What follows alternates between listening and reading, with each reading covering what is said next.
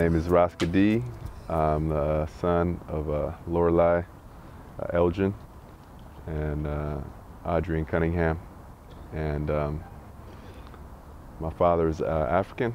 My mother is a Pomo, California native from the Dry Creek Band of Pomo Indians, or in our language, Macomo Mexicano. The community here is mixed.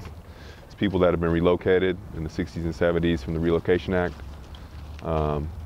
People that have been removed from their traditional tribal territories. So you have Lakota, Dene, you have various tribes that are here in the Bay Area.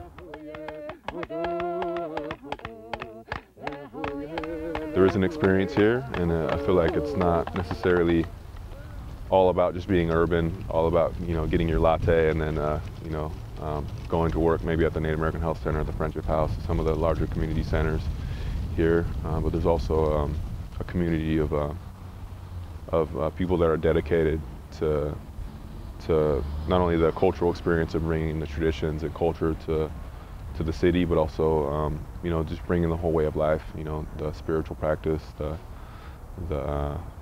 dance, the ceremony. In my culture, we believe that the soul is everywhere.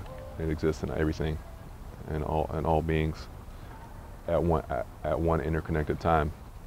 And so there's no like individual soul. It's like your soul is connected to, you know, what's going on outside of you externally, in the plants, in the earth, in the trees, and all, you know, all these different things. My mother bringing me up on a lot of culture and traditional songs, and my family being a family that prays and sings and dances together, also gave me like kind of a well-rounded perspective. And then I had this whole alternative education through my mother and my grandmother and my great-grandmother.